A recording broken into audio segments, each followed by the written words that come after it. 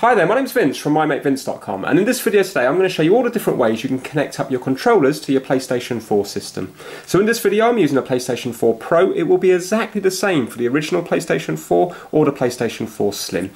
So whether your original one's broken and you've bought a replacement one, or whether you want to connect up 2, 3 or 4 controllers because you're having friends over to play. So at the moment what I've done is I've unsynced these, so these are no longer paired to my system. So this will be the same as when you buy a new controller. You can see they're flashing here. Now this is so easy to do, but there's different ways of doing it. So I'm going to start with the easiest way, which is just using a USB cable. So if we get the original USB cable, that's the micro USB cable that we got with the PlayStation. So this is probably what you use to charge your controllers, and we're just going to plug one end into there, make sure it goes in the right way round, and then we're going to plug the micro USB into the controller. And then all we have to do is hit the PlayStation button. So hold it down and you can see it's gone to blue. And now if we come back up to the screen, you can see that it's working fine. Now let's say if we wanted to connect up a second controller. Well, all we do is we use the same cable again, and this time we're going to plug it into this controller. And again, you can see that it's starting to charge, and now I'm going to hold it down. And now it's gone to red.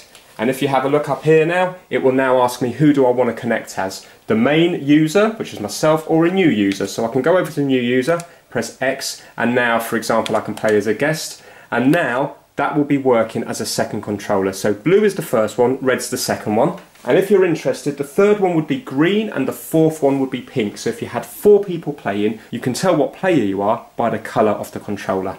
So now, let's say if that option doesn't work, chances are that you've got a faulty USB cable. So all we're going to do is unplug that USB cable, and then we can try another cable, possibly one from an Android mobile phone. So this is my one from my Android phone, and if you have a look, this is also a micro USB. And this will also work to connect up your controllers. So you don't need a special PlayStation lead. All you need is a micro USB to a USB cable. Now if you find that it's not working, what that means is that it could be a very cheap lead and it might only have 2 wires in it. So basically with these cables they've got 4 wires in them. 2 to give them power, so that's 2 to charge it up, and 2 for data. Well, when it comes to the PlayStation, remember we can use this to charge up the controllers, and we can also use it to pair up the controllers to the system. So you have to have a lead with 4 wires. So if your lead's not working, it's probably because it's just a dedicated charging cable rather than one that does charging and data. But most mobile phone, Android mobile phone leads will work. If the first lead doesn't work, try another lead. If that doesn't work, try another port, just in case your USB port is playing up. So if you've tried 2 leads and 2 USB ports and it still doesn't work, then what I would suggest doing is resetting your controller. So if we have a look here, if you look closely at the back, you will see that there's a little hole here. We just need to get something like a paper clip and put it in there and just tap it. And now you can see that the controller's gone off. And now what we can do is plug our cable in again, and you will see it charging, and now try it again. And hopefully that will work. Now, if none of these leads work, then try turning off your PlayStation and turning it back on again. So right now it's on. I'm going to hold the power button, so I'm going to physically do it on the actual console. I'm going to hold the power button down until it beeps twice. Once.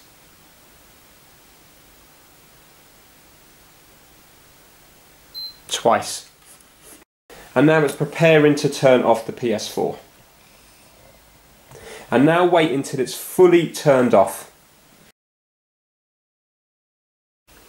So now when the lights have fully gone out, what you need to do is you need to go over to the power supply and you need to just unplug it for around 30 seconds. And then after 30 seconds, plug it back in again.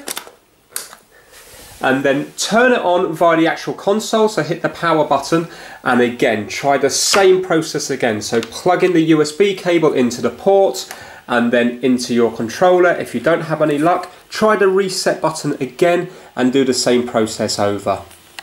Now if none of those options work, it could be that there's an issue with the USB port up here, in which case then I'm now going to show you 2 ways of connecting up via Bluetooth.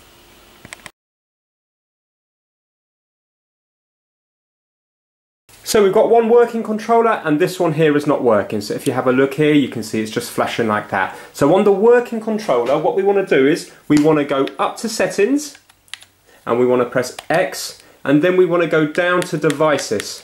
So you can see devices here, and I want to press X. Then under Bluetooth devices, I want to press X, and now you can see that it's recognised this one working controller. Well, I want to now connect up the second controller, this one here. So what we have to do is we have to put it into pairing mode. So we need to press the share button and then hold down the PlayStation button. So they're both down at the same time for about 3 or 4 seconds.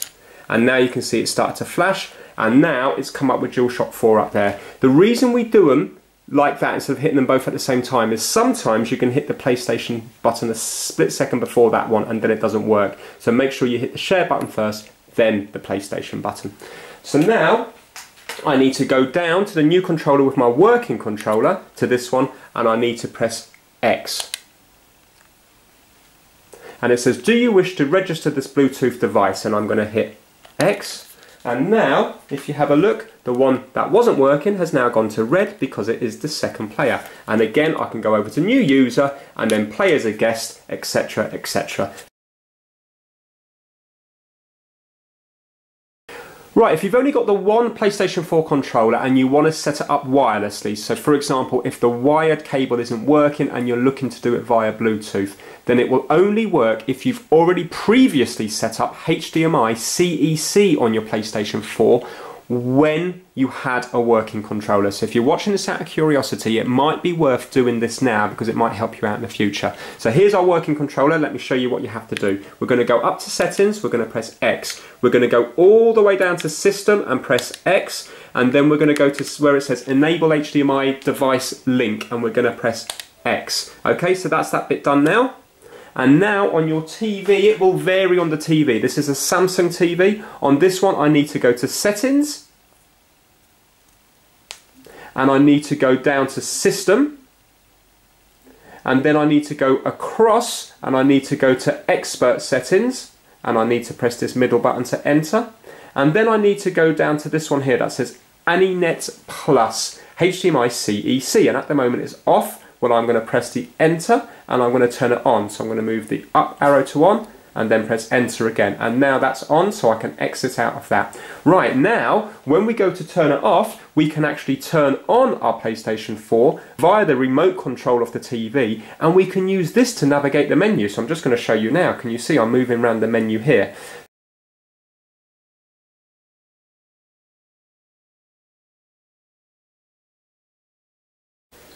Okay, so the PlayStation 4 Pro is completely turned off now and it's just on normal TV. And if I was to use this controller, pretend this is a brand new one now, and I'm going to turn it on, but this will not turn on the PlayStation because it's never been connected to it before. So pretend now we're having problems with the cable. So what we need to do is we need to get our TV remote control and we need to go to the input that the PlayStation is on. So at the moment I'm going to go to source and I'm going to go across to PS4 Pro because that's what I've named it. You need to go to whatever HDMI input your one is, and I'm going to press enter.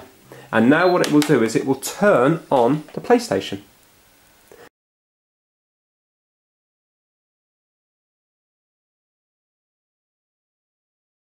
So now I'm just going to wait for that to boot up, and the controller's still doing nothing. If I hold down the PlayStation button, it still won't do anything. We're purely using the TV remote control. Right, now instead of coming up with press PlayStation button, it's recognised this as a controller. So now we can just use this. You can see that this still isn't doing anything. Still not connected. So I just need to press enter on the TV remote control. You can also use a keyboard as well. So for example, if you would rather use your keyboard, you can use your keyboard. But you still have to have CEC enabled on your TV, so that HDMI link. Right, and now what we can do is we can work our way up using the menu buttons here to the settings and then go to Bluetooth again. Now I'm going to go down to devices, press enter, Bluetooth devices, and now we're at this option here again. So now I can hold down the share button here and the PlayStation button, and it will start flashing like that, and you can see now it's come up on the screen here, but I still can't do anything here. I need to go down to the new one down here. Remember, I've got 2 DualShocks, that's why it's coming up with 2, and I need to press enter, and it says do I want to register it, and watch this now, it will go to blue. Let's have a look. There you go, it's gone to blue. And now, if you have a look now, I can use this. So now you can see I can use this, and I didn't use a USB cable, and I didn't use another controller to set it up. I used a TV remote via the HDMI CEC.